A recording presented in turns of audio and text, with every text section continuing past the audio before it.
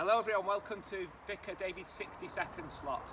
Throughout Christian history, water has been an important symbol taken from the New Testament, where Jesus was baptised in the Jordan, changed water into wine at Cana, right up to his own crucifixion.